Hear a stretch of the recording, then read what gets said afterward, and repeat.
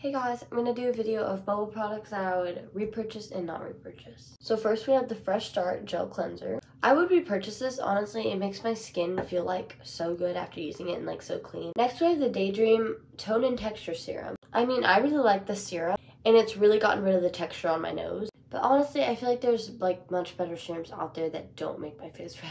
It did work, but it took a really long time for it to actually do something, so I'm not gonna repurchase this. Next, we have the Acne Spot Treatment. So this is for like zits that are like about to form on your face or like whiteheads or blackheads, but it didn't really help get rid of like a pimple. It definitely got rid of some like really small zits that I have like here, but I probably wouldn't repurchase this. Next, we have the Deep Dive Exfoliating Mask. I would definitely repurchase it. This is the best mask I've ever had. Works so good. 10 out of 10 for me. Next we have Solar Meat Sunscreen. It worked, but I can like feel it on my face throughout the whole day. It doesn't really blend into my skin that well. I wouldn't repurchase it. Thanks for watching. Bye.